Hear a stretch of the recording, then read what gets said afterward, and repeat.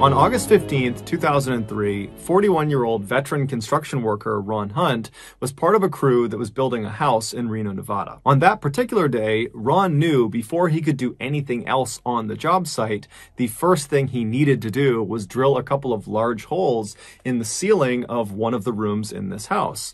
And so as soon as he got to the job site that morning, he went in the back of his truck and pulled out a 6-foot-tall stepladder and a drill, and then walked into that particular room. Once inside, he opened up a stepladder and placed it where he wanted it, and then he tested his drill by squeezing the trigger a couple of times. And so once he knew that worked, he climbed up the ladder a couple of steps, not to the very top, but just a couple of steps, and began punching holes in the ceiling with this drill. Now, at first, these holes were very easy to punch through, but when he got down and moved the ladder to another section of this room where he also needed holes in the ceiling, when he got up there, he could not get the drill to go through the ceiling. And he didn't really get it because he knew there was nothing behind the ceiling that would stop the drill from going through, and it was just wood, so it really should be going through. And so he decided he just needed a little bit of extra leverage. He needed to really press on the back of this drill while he's pulling the trigger. And so instead of standing on the second or third rung of the 6-foot-tall stepladder, he walked to the very top of the ladder, the kind of dangerous section you're not supposed to stand on any ladder. And from there, he was in a better position to really push this drill into the ceiling. And so he gets in position and kind of feels like the ladder's fairly stable. And then he lines up this drill where he wants it. He begins squeezing the trigger, and at the same time, he really pushes with all that extra leverage into the ceiling. And as he does that, he feels the drill starting to go into the wood, but at the same time, he's pushing so hard that he's not realizing he's pushing down with his feet at a bit of an angle. And at some point, he pushes too hard and he causes the ladder to spill out from underneath him. Ron instinctively tried to throw the drill away from him, which is a common practice amongst construction workers. You don't want to land on your gear, it could hurt you. But he wasn't able to throw the drill far enough away from him. And even worse, the drill, when it hit the ground, basically right underneath him, it landed on its back with the drill bit pointing straight up into the air. And so when he fell down face first, his right eye socket landed directly on the drill. And so this 18-inch long, 1.5-inch in diameter drill bit impales his head, goes right through his eyeball, goes through his skull, and punctures out the back of his head. And so Ron, he hits the ground, but he's conscious. And so without even rolling over, he just reaches up with his hands and he feels the base of this drill, and then he traces to the drill bit and he feels it going into his eye, and then he feels around the back of his head and he feels the rest of the drill coming out of his skull. And at that point, he just starts screaming. The only other worker on the job site at the time was this man named Forrest, and Forrest, who was in a separate part of the job site, he hears Ron screaming, and so he runs over, he goes in the room, and he sees Ron, who's now standing up, cradling the drill base. The bit, the 18-inch bit, is still poking through his head. And so Ron is looking at Forrest and then turns to the side to show him that he's been fully impaled by this thing. And Forrest is totally horrified at what he's seeing. He can't believe Ron is even alive. But then Forrest jumps into action. He rips his shirt off, runs over to Ron, and kind of wraps it around his head to try to control the bleeding a little bit. And then he tells Ron to stay where he is. And then Forrest ran out of the job site, ran about 1,000 feet away to the nearest house, and he was able to use their phone to call paramedics. The paramedics arrive in an ambulance a few minutes later, and they find Ron sitting next to Forrest, just with this drill still in his face. Ron is very obviously in shock because he's not making any sound. He's totally conscious, but he's just kind of staring blankly, holding on to this thing. And so the paramedics, they go over and they detach the drill base from the drill bit. So all that's left is the actual 18-inch rod that's been pushed through his head. And then they take Ron via ambulance to a local hospital, and from there they actually fly him in a helicopter to a bigger hospital that can handle this kind of injury. And so when he arrives at this larger hospital, they rush him immediately to the operating room, and at first the surgeons attempted to cut off either end of this bit, the part that's sticking out the front of his eye and the part that's sticking out the back of his head, but they realized once they did that, there would still be this huge piece of bit that was stuck in his skull, and that would obviously be a huge problem. And so after thinking about it, they decided their best bet was just to unscrew the bit from his head. And so they gave him some morphine, and then over the next couple of hours, the doctors slowly twisted this piece of metal until it finally unwound itself out of his skull.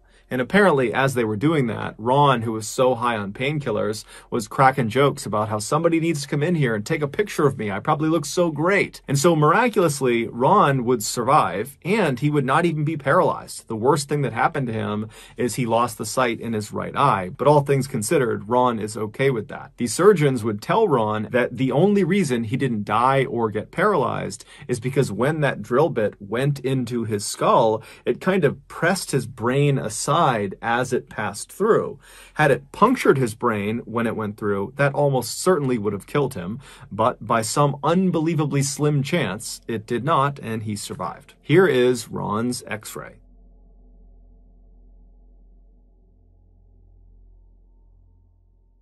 Before we get into the next story, I want to talk about today's sponsor. Ever since I started this channel, I have been shocked at the number of home invasion stories I've come across where the victims locked their doors and lived in a safe neighborhood. And so for this reason, I went out and got SimpliSafe. SimpliSafe is an incredibly effective and easy to use home security system.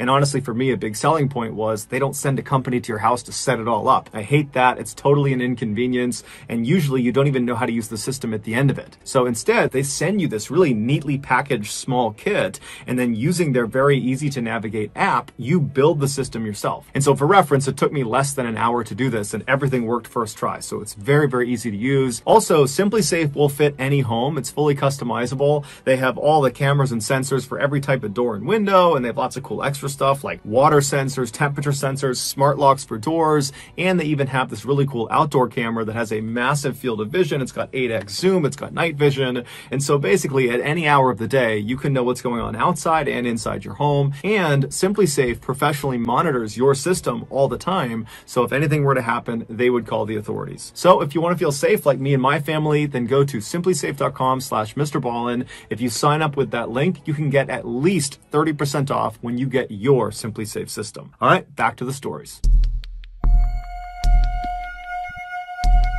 In 2009, 15-year-old Christina Grimmie finally caved and made her own YouTube channel. For years, her friends and family had been begging her to do this because Christina had this incredible singing voice that they wanted the world to hear, but Christina had always been hesitant because she was a bit of an introvert. But that year, Christina was feeling more outgoing, and so she took the plunge, she makes this channel, and in July of that year, she uploads her first 2 songs. They were both cover songs, and she was really proud of them, but when she uploaded them, they didn't get very many views. And so Christina probably was not very excited about making more videos. But a month later, she found herself really enjoying the song Party in the USA by Miley Cyrus. And so she was singing it all the time and humming it all the time. And so finally she said, okay, I'll just film myself covering that song. And so she records herself singing this song. She uploads it to her YouTube channel, her 3rd video, and she thinks no one's going to see it because her first 2 videos no one really saw.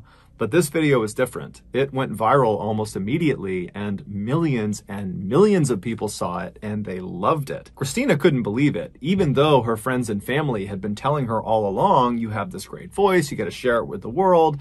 That's different than actually seeing the results of the world saying, you're really great, we love your voice.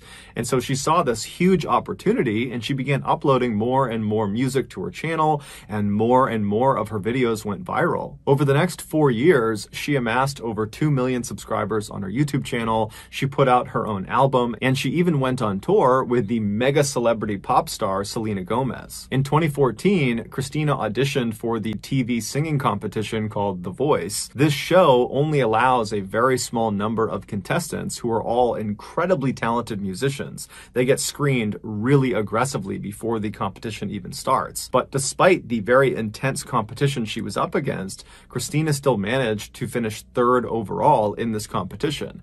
Now, she might have been a little bit let down that she didn't finish 1st, but that show did wonders for her career because the judges of this competition were mega celebrity musicians, and every time Christina was on TV doing her performance for the competition, the judges would be raving about how talented she was, and that even if she doesn't win this competition, someone's going to sign her. She's so incredible.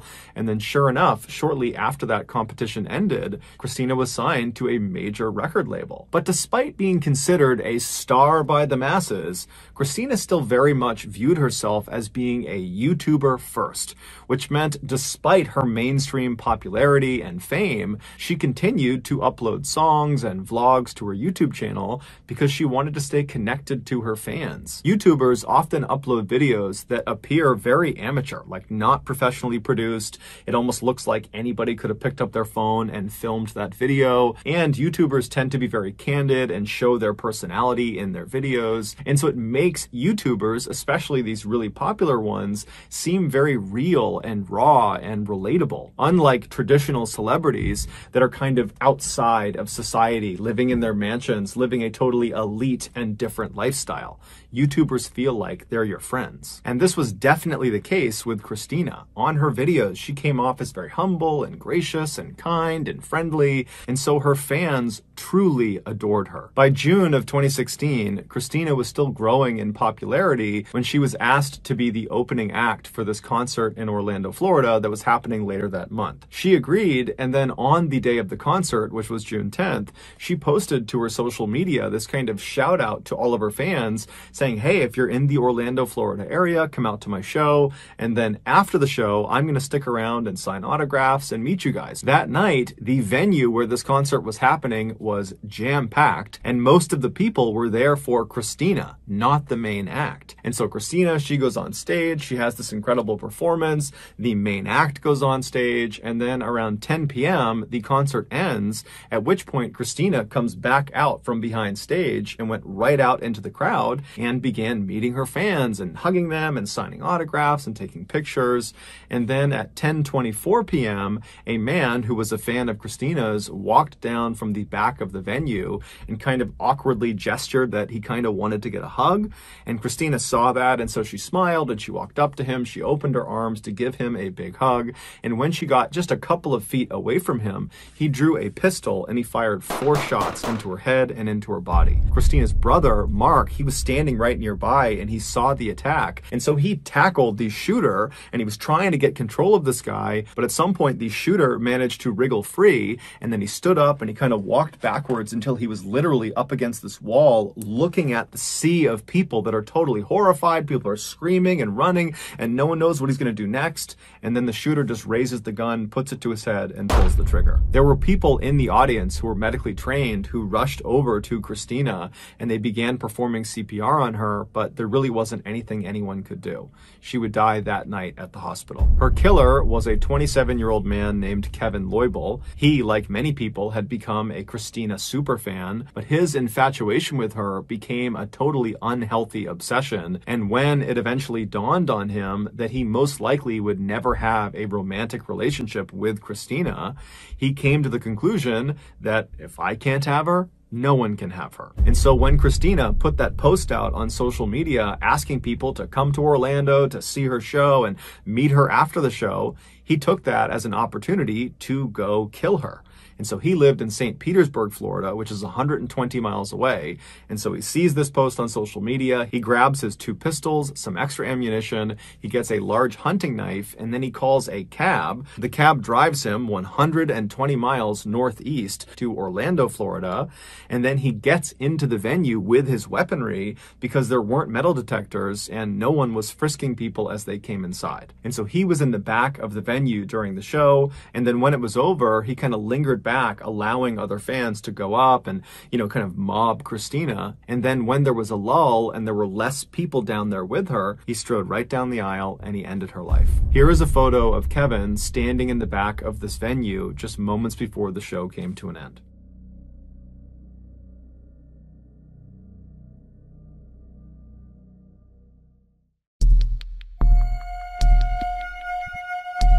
In 2019, 21-year-old Samantha Josephson was a senior at the University of South Carolina. She was a brilliant student who aspired to be a lawyer. Specifically, she wanted to practice international law. And so in order to do that, she needed to be able to speak other languages besides English. And so during her college years, she had really leaned into Spanish and become quite good at it rather quickly. During her college Spanish studies, one of her professors was a woman named Daniela Jaimes. Daniela very quickly recognized recognized in Samantha that she had this incredible intellect and work ethic and just knew she was destined for greatness. In fact, she compared Samantha to Amal Clooney, who is George Clooney's wife and is considered to be one of the most famous international lawyers ever. And so just out of a general interest to see Samantha succeed, Daniela offered to Samantha to kind of be there for her if she needed anything beyond just Spanish, that she was there to help her with law school applications, or if she needed advice on something, or if she just had ideas she wanted to bounce off of her, she would be available. And Samantha had taken her up on this offer, and by 2019, in Samantha's senior year, the pair had become very close, forming a sort of mentor-mentee relationship. Early that year, Samantha got accepted into her target law school, Drexel University in Pennsylvania. And so after telling her mother and father, Samantha ran to Daniela's office to tell her mentor the great news. And the two hugged and laughed and celebrated right there in the office. It was clear that everything was falling into place for Samantha, and Daniela was just very, very proud of her. A few weeks later, on March 29th, Samantha decided to go out with her friends for some drinks. Now, Samantha normally spent a lot of her time studying, even on the weekends, but since she was about a month away from graduation and she was already accepted to law school and really didn't have that much work since it was the end of the year anyways, she decided she could cut loose for that weekend. So she, along with her friends, head out to this downtown area called 5 Points, which is right near the University of South Carolina, and it's an area that's full of shops and restaurants and bars, so on the weekends it is packed with college students. Samantha and her friends hop from bar to bar, they're having a great time, and then around 2 a.m. the group found themselves in a bar called Bird Dog, and while they were there, because it was so crowded, the group of friends got separated. Now, initially, the friends were trying to reconnect with each other through texts and phone calls, but they were just really struggling to locate each other, and kind of in the middle of all that, Samantha decided that she was just too tired and didn't really feel like staying out any longer, and so she texted her friends and let them know that she was going to head back to her room. So Samantha leaves the Bird Dog bar on her own, she hops in an Uber, and she starts driving back towards her campus. Several hours later, after all of Samantha's friends had also finally gone home and then woke up that following morning, they realized Samantha was not in her room. And so they called her, she didn't pick up. They started asking around to other friends who might know where she was, but no one did. And so pretty quickly, Samantha's friends were very, very worried about her because the last they had seen her, she was leaving the bar on her own. And so they were really worried something might have happened to her. And so by 1:30 p.m. that day, on that Saturday, the day after they had gone out, they called the police and reported her missing. At the same time that Samantha was reported missing, there were these two men who were in their mid-20s that were located 70 miles to the east of the University of South Carolina. They were out in this forest and they were hunting for turkeys. Earlier that day, these two men, whose names were Anders and Ryan, they had had no luck actually finding these birds, and so they were getting frustrated. And so by the afternoon, they had split up and were kind of combing this forest on their own to see if they would have more luck solo. And so Ryan, he posted up next to their truck, which was parked on this dirt road that was butted up against the edge of this big forest. And Ryan, with his binoculars, was scanning out across this field that butted up against the tree line of the forest, and he was kind of scanning the tree line, but he still was having no luck finding any turkeys. And then Anders, he actually had walked into that forest, which was right next to Ryan, and he was just kind of walking around looking for the birds as well, but he too was still having no luck.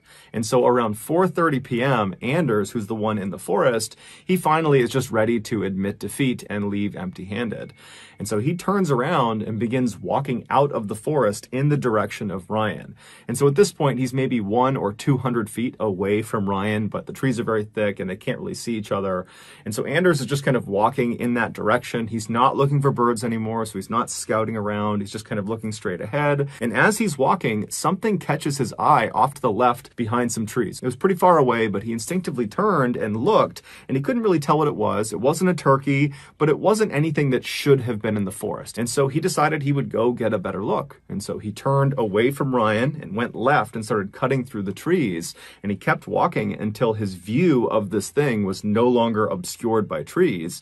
And when he got a full look at this thing that had caught his attention, he stopped where he was. He yelled for Ryan, who couldn't see him, but he yelled for him to come into the woods and look at this. And as Ryan is running into the forest to see what's going on, Anders is pulling his phone out and calling the police. When the police finally show up, they find Anders and Ryan, and they're very shaken up, and and they're sitting on the back of their truck on that dirt road where Ryan had been. And so the police pull up to them, they speak to them and get directions of how to get to what they saw inside of the forest. And then the police officers walk into the forest, they follow the directions, and before long, they're looking down at Samantha. 14 hours before her body was discovered, Samantha left the Bird Dog Bar and walked out front where there's lots of other students, and she walked to this corner of this road right in front of her, and she hailed an Uber. And then the Uber car pulls up, she hops inside, and then the car backs up and drives away. Except that was not an Uber car. That was a car driven by a 24-year-old named Nathaniel Rowland, who was not an Uber driver. He was a guy who had been driving around 5 Points all night, presumably to try to trick people into getting into his vehicle, believing it was an Uber. And finally, his plan had worked. He had pulled in right in front of Samantha. She thought it was her car. She climbed in without question. And then once she was inside, she couldn't get out again because the doors were child locked. There was no way to open them unless they were opened from the outside. Now, initially, Samantha wouldn't have noticed this. She just sat in the back seat. The car backed up. It started driving, except it didn't drive towards her campus. It drove the opposite direction. And the drive from this bar to the campus was only a couple of minutes long. And so even if she wasn't really paying attention, she would have recognized fairly quickly they were going the wrong way because, again, she's expecting to get dropped off within a couple of minutes. Now, we don't know what actually happened inside that car in terms of how Samantha actually handled this realization that he was taking her the wrong way. We don't know if she confronted him. We don't know if she tried to open the door and then realized it was child locked. We just don't know. All we know is that Nathaniel drove Samantha to some isolated area, most likely 70 miles to the east, near that forested area where her body was found. And then once he parked wherever he was, Nathaniel pulled out a knife and then leapt into the back seat of his car where Samantha was trapped, and he stabbed her 120 times. And then after he was finished stabbing her, it would take Samantha over 10 minutes to finally die. Within hours of dumping her body in the forest, Nathaniel was posting these normal posts on Facebook of him in front of his car and regular status updates, and he was having very normal interactions with his family and his friends, as if he was completely unaffected by this horrible crime he had just committed. Nathaniel was arrested within 24 hours of the discovery of Samantha's body. While he never offered any motive for the crime, it's believed he simply decided that night he was going to go kill someone. And so he just began prowling around for a victim, and unfortunately, Samantha was just in the wrong place at the wrong time. Nathaniel was ultimately convicted of her murder and was sentenced to life in prison. Here are the final images of Samantha as she climbs into Nathaniel's car.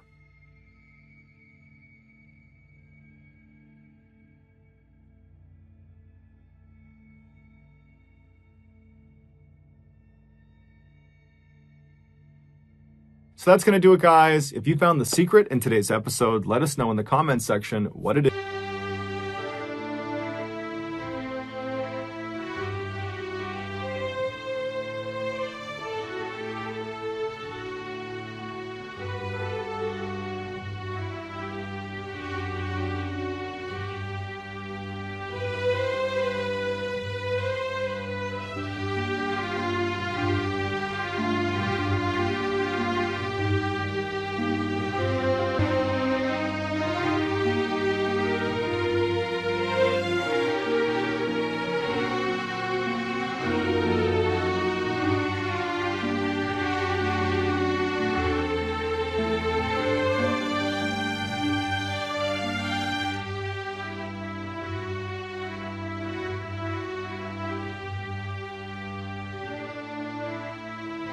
On Friday, August 21st, 2020, 58-year-old Aristides Polino was driving back to his home in Miami, Florida in his police SUV after completing a midnight shift. Aristides was a 25-year veteran of the Miami police force, and over the last 2+ decades, he had routinely done midnight shifts, so this was nothing new. When he got to his house, he parked his SUV in the driveway, and like always, he went right into his house. He didn't talk to his wife Clara or his son. He just went straight up to his bedroom and immediately fell asleep. About 4 hours later, at 5 p.m., Aristides woke up, and he expected to hear his wife's voice somewhere in the house. So when he didn't, and the house was just totally silent, something told him that something was off. So he climbed out of bed, he put on his clothes, and he went downstairs to look for his wife. When he got down to the living room, he saw his son sitting on the couch, but he didn't see his wife. And so he asked his son, hey, have you seen your mom? And he would say, no, I haven't seen her. But sensing on his dad's face that something was wrong, he said, hey, I'll help you look for mom. And so the two men began searching the house, yelling out for Clara, and Aristides began calling his wife, but she wasn't picking up. And after several minutes, the two men reconvened in the living room, and they started going over whether or not she had told them about some appointment that day, and that would explain why she wasn't in the house. But after talking about it, they decided that she didn't have any appointments and she should be home right now. And so the men decided, maybe she went outside and she's talking to a neighbor, or, she went for a walk and she's talking to somebody on the road. And so they decided they would go outside and search the outside of the property. When they got outside, Aristides went towards the back of the property and his son went towards the front, down towards the driveway. And so as Aristides is making his way around the back of the property, he hears his son scream out for help.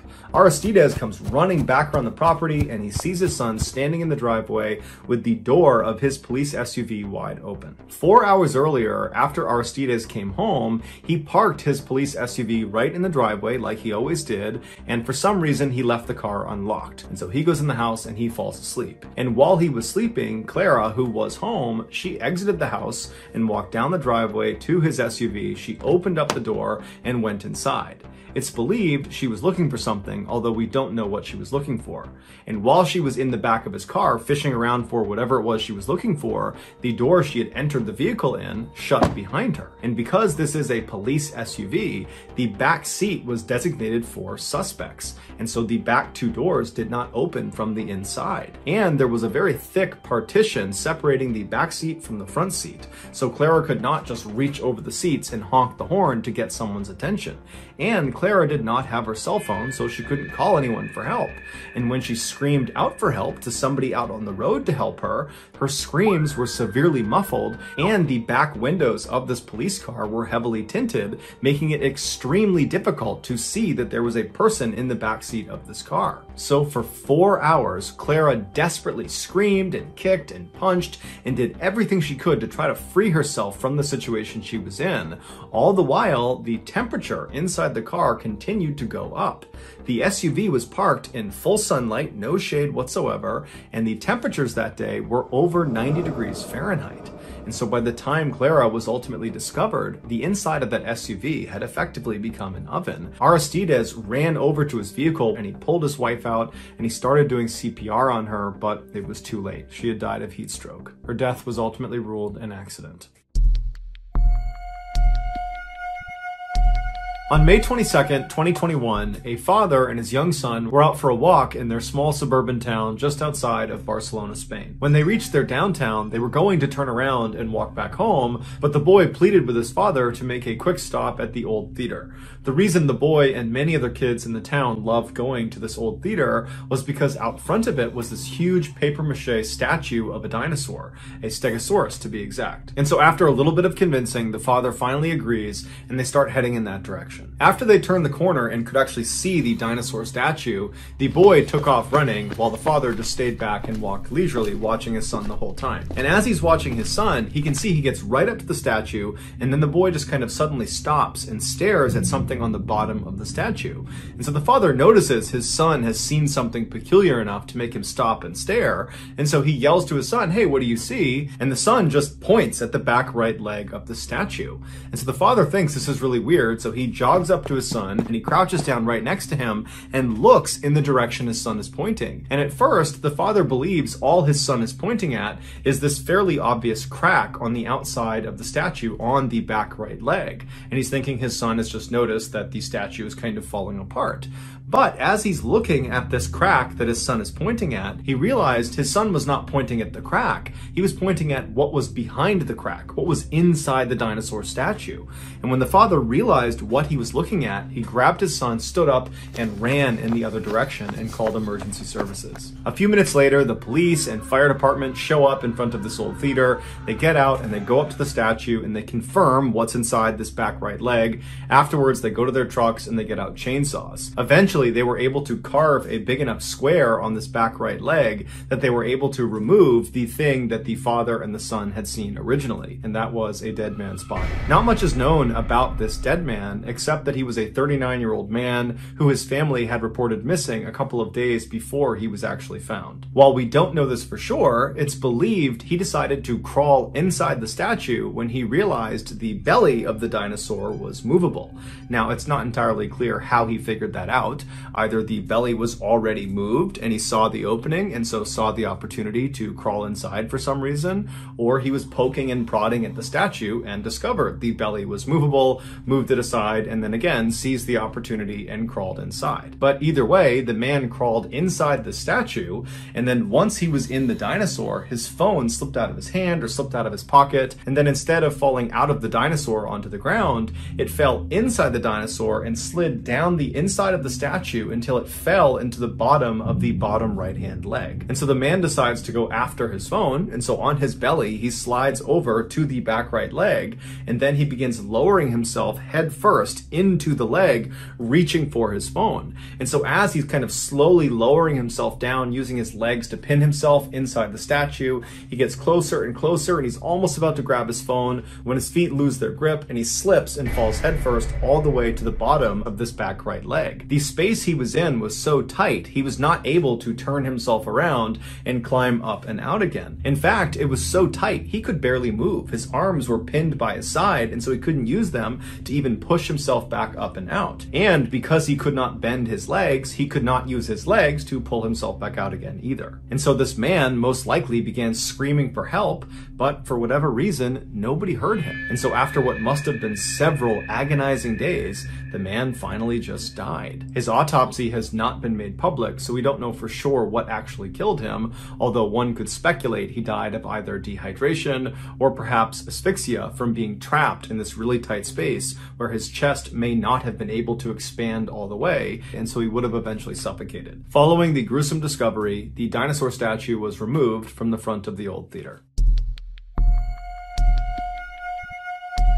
In the early 1980s, John Harder was the classic, athletic, popular kid at his high school in Delaware, Ohio, which is a relatively small town just outside of the state's capital. But unlike most stereotypes that paint high school jocks as being these total jerks, that bully people and they're kind of stupid, John was none of those things. He was incredibly friendly and very warm-hearted and seemed to get along with everyone. John also was known for having a great sense of humor. In particular, he liked to play these kind of harmless pranks that would make people smile, like the time he very enthusiastically joined the cheerleaders during a high school pep rally, despite not actually being a cheerleader himself. John was set to graduate from high school on June 5th, 1983, and his plan was to study accounting at Kent State University the following year. A few weeks before his graduation, John's high school began selling these tickets to a grad night at a huge amusement park called Kings Island. Kings Island was located about 2 hours west of John's high school, and it was home to dozens of roller coasters, water slides, and many other attractions. During their so-called grad nights, this amusement park would shut down their public operations and not let anybody into the park that did not have these special student tickets that they gave to local area high schools. John, who was 17 years old at the time, was very excited at the idea of going to this grad night, and so he went and purchased tickets along with about 20 other students from his high school. At about 3:30 p.m. on Friday, May 13th, John and the other students who had bought grad night tickets met up outside of their high school. While this was a school-sponsored trip, the students were responsible for driving themselves to the park. And so after all the students were accounted for, they all piled into a couple of their cars and they began their journey to the park. After a few stops along the way to get food and go to the bathroom, the students finally arrived at the park at about 7 p.m. And on the drive, John, who had been a passenger, had drank half a bottle of rum and about 3 to 6 beers. And so when he got out, he could barely stand. He was so drunk. And so the students made their way over to the front gate. They showed the attendant their grad night ticket and they were allowed inside. And surprisingly, despite it being this special night where only people with these tickets were allowed in, it was still pretty crowded. There were lots of students that apparently wanted to come to this event. Once John and the rest of the students from the Delaware High School had come inside the park, there was no rule that they had to stick together for the duration of their time there. And so they all kind of broke into their separate groups and went their separate ways. In John's particular group was his girlfriend Pam, and for the first hour they were in the park together, all they did was bicker and fight. Onlookers would say John looked visibly upset and very emotional and very drunk. By 8:30 p.m., when John's group had gotten in line for this roller coaster, John was now openly saying, "I don't want to be here anymore, I just want to go home." It was pretty obvious he was still just mad at Pam, and that's why he was saying all this, was just trying to make Pam feel bad. And so some of the group members told John, just, "Hey man, calm down, you're overreacting, just try to enjoy this ride, and then afterwards we'll get some food, it'll be fine." But it was pretty clear that John was really worked up and seemed incapable of having a good time at this point. But regardless, John and the rest of the group, they got on this ride at about 9 p.m. and then after the ride was over, they disembarked and they walked away from the ride to regroup and figure out what was next. And they're looking around and John is nowhere to be found. And so after waiting for a few minutes and actually walking around looking for him, they decided that, you know what, he was really upset before he got on this ride. He probably just wanted to walk away and be by himself for a bit. I'm sure we'll see him later in the night. So John's group, without John, just continued going around the park, going on different rides. And for the next few hours, they kind of forgot about John. It wasn't until the end of the night when over the loudspeaker, the park officials said, "Okay, we're closing the park now," that they started walking out and wondering where John was. And they were convinced, you know what, I'm sure he's back at the cars. He's probably waiting for us because he just wants to go home. And so they leave the park, they get out to their cars in the lot, and John's not there.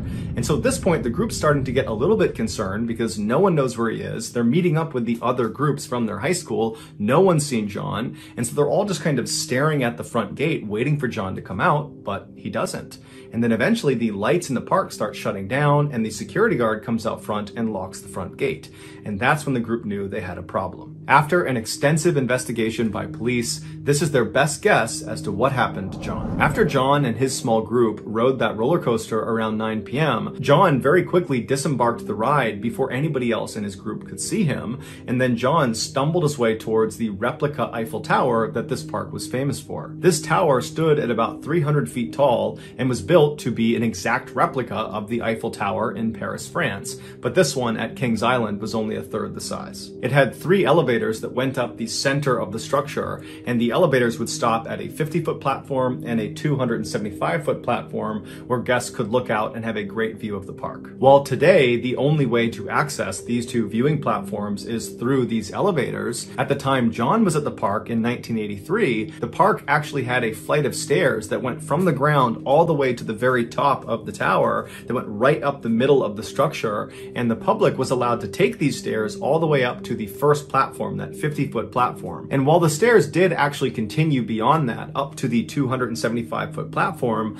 the public was not allowed to go any higher on the stairs than that first platform. And so if you took these stairs, once you got to the 50-foot platform, there would be a big fence right on the stairwell preventing you from going any farther. And it says authorized personnel only, don't go any farther. And so the only people that would walk up those additional flights of stairs were staff that had a special key. When John stumbled his way over to the base of this replica tower, he did not get on an elevator. Instead, he took the stairs. So he made his way up to the 50-foot platform. And then when he got to this 6-foot tall gate preventing him from going any farther, he just climbed up and over it and continued walking up the stairs, and nobody stopped him. He finally came to a stop just below the 275-foot mark. And so he's on the stairwell. And at this point, he turns and faces the inside of the tower. It's all these metal beams all over the place. And he climbs over the railing of the stairs he's on, and he climbs onto this narrow beam that's actually a part of the support structure of this tower. And he grabs onto the beam above him and just begins walking along this beam towards the center of the tower where the 3 elevator shafts are. Now, there's no safety net on either side of John. So if he slips and falls, he's falling hundreds of feet to the ground. And if he keeps walking and actually gets into the elevator shaft,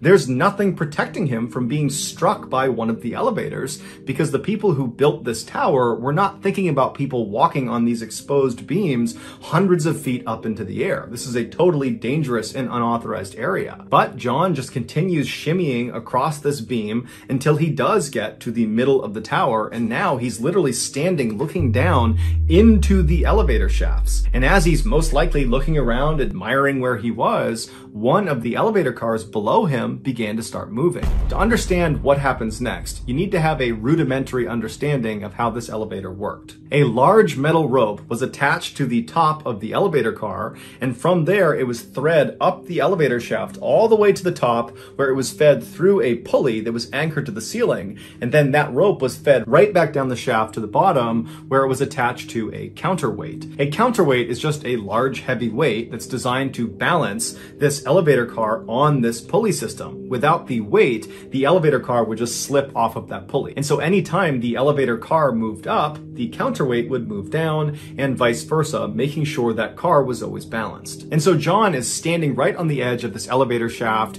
presumably just kind of looking around, admiring where he was, when down below him, that elevator car starts to move, and it starts to actually descend away from John. And so the car itself is not necessarily a threat to John. However, its counterweight is, because if the car is going down, its counterweight is going up, and it's right in the path of John. And so as John is leaning out over the shaft looking around, this counterweight comes screaming up and picks him off of the beam he's on and carries him up into the shaft. The impact on John was so strong that it's believed he was actually impaled on some of the exposed metal wiring on top of this counterweight, and he got totally tangled up in all of the cables on top of there. And so as John is desperately trying to free himself, the elevator operator, there was always a staff member inside of these elevator cars, he actually noticed when John got stuck on the counterweight. But of course, this worker would have no idea that's what it was. They would later recall it just felt like the car suddenly jumped. And so this worker, fearing that something had gone wrong with the elevator car itself, he decided he would ride it all the way to the bottom, let everybody get out, and then ride back up to the top totally empty to make sure that the car actually worked before allowing people back on. And so the worker went to the ground, everybody got out, he closed the doors, he began his ascent. He got to that first platform at 50 feet, no issues. He got about 10 feet above that first platform, so at about 60 feet, when all of a sudden he hears an unbelievably loud thud on the roof of his elevator car, causing his car to immediately come to a stop. And then blood began pouring over the sides of the car over the windows. After getting stuck on the counterweight, John probably did everything he could to try to free himself, but he just couldn't do it. However, when that elevator worker decided to go back up again to test the capacity of the elevator car, it reversed the direction of the counterweight that John was stuck on. And so as that car was going up, John began going down, and it was on this descent that parts of John's body must have been dangling off of this counterweight, and they must have struck one of the beams as he was going down, and that beam effectively pried him off of whatever he was stuck on and threw him over the edge into the center of the shaft. And so John would fall 200 feet and he would land on top of that elevator car, dying instantly. The park was very quick to block off the ride and the whole scene and got police involved very quickly. So only a very small number of guests and employees were aware an accident had even happened, and very few of them were aware that it had been a fatal accident. As for the police, they knew they had a dead body, but they had no way to identify the body. There was no ID cards on John, and so they had no way to let his friends know that were in the park or to tell his family. And so it wasn't until that night, when John's friends are out in the parking lot waiting for John to come out again, that they got really worried, and they went up and spoke to a security guard at the front of the park. And that security guard, after hearing their story, would tell them that actually there had been an accident in the park and there was a body, and the police are still trying to identify this body. And so maybe you guys want to go over to the hospital and see if it's your friend. And so sure enough, the friends went to the hospital, and they would confirm that the body was John Barter. To this day, no one knows for sure why John did what he did. Some say he was just drunk and it was a dumb decision that led to his death. Others say he was suicidal, but many of the people that were close to him say, no way, he was not suicidal. And other people say, you know, John, he loved attention, and so perhaps this was a dangerous stunt gone too far. But regardless of his reasons, John had clearly intentionally entered an area that was off limits, and it got him killed. So that's going to do it, guys. If you found the secret in today's episode, let us know in the comment section what it is and where you found it. So give us the timestamp. And if you're the first to do that, we'll pin you at the top.